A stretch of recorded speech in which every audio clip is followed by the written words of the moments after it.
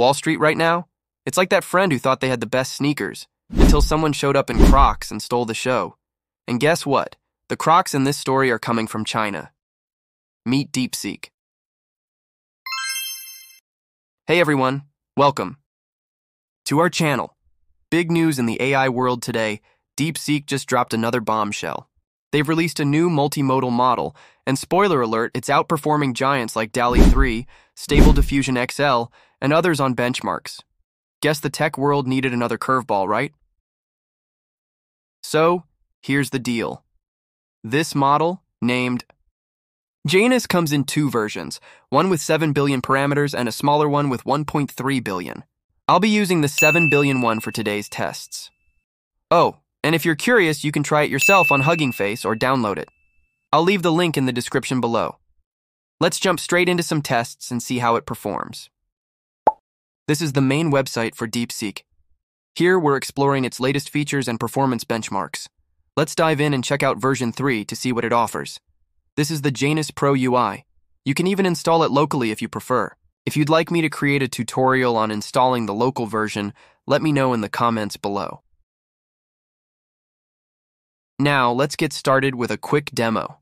Uploading an image first, we'll upload an image. For this example, I have an image with text written in Chinese. Let's see how DeepSeek processes it. We'll ask the model to extract the text. You can adjust the settings to determine how detailed you want the results to be. Once we start the process, let's wait for the response. Keep in mind that if you're running this locally, you'll need a powerful GPU to ensure smooth performance. Testing with examples. DeepSeek also provides examples you can try out. For instance, text extraction. It works great with images, even memes, and can accurately extract content from them. Formulas. You can upload images with mathematical equations, and it converts them with impressive precision. Here's the result for the Chinese text. It extracted everything accurately. Now let's try something in English to make it easier to follow. I've uploaded another image, and as you can see, the response is quick, with excellent accuracy. The text extraction speed and quality really stand out.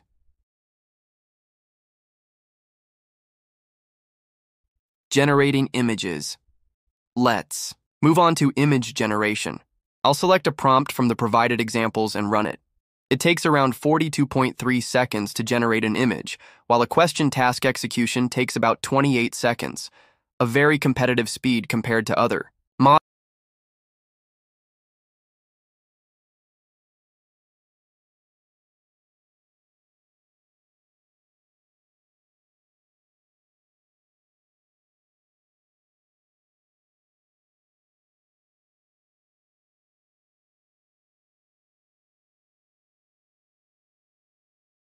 models.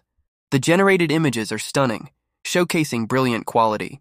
Let's try something different, like creating a portrait. You can even customize details like the seed value, which is optional but adds flexibility.